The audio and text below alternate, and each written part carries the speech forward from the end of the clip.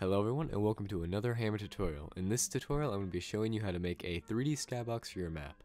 Now assuming that you have your entire main map already made and you have your skybox texture around it and everything, and you want to make sure that it is the tools skybox texture, not the 2D tools skybox, then what I would do is I would turn off the auto viz group for sky here, so your skybox is no longer in the way. The whole method behind this is you're basically building your map farther out. So say like this, I want to make it look bigger than it actually is. So you're actually going to build the map as if it was bigger. So say like this, and I'm gonna chop this building into multiple parts like this. So now we've got this. For the 3D skybox, you want to add a sky camera to your map, and this sky camera entity is basically what projects the view from the 3D skybox onto the main level. And so you basically want to drag your sky camera onto the map origin like this, and it's you can see the axis here, the axes, I don't know. And once you have that, you want to hold control, have this selected, and select your entire 3D skybox that you want to have as your 3D skybox. You want to have texture, scaling texture lock up here enabled.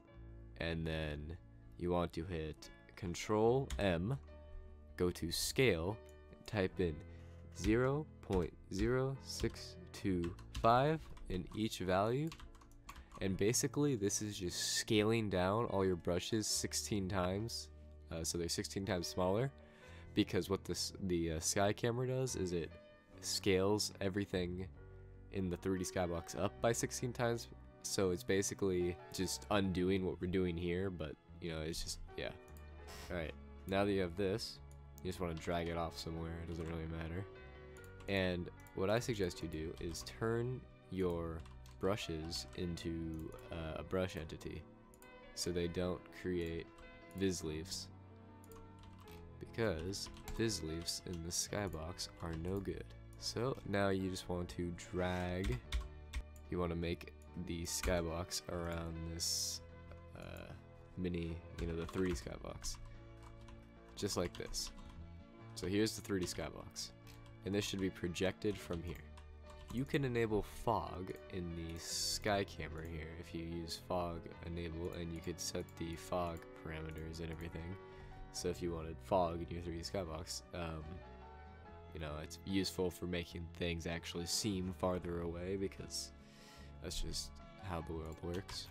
And I don't think I explained the reason for the sky camera being at the world origin, but that's basically to preserve the offset of your map to the world origin. So now when we compile the map, everything should be perfectly fine.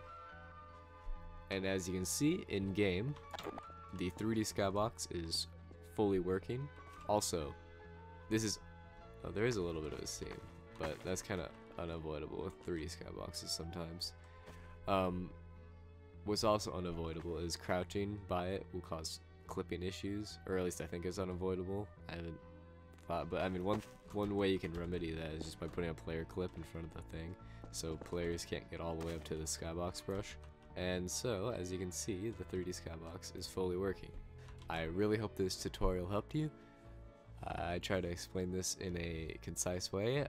I try to do my tutorials without any preparation beforehand. I just kind of start talking and go with it. So thank you for watching.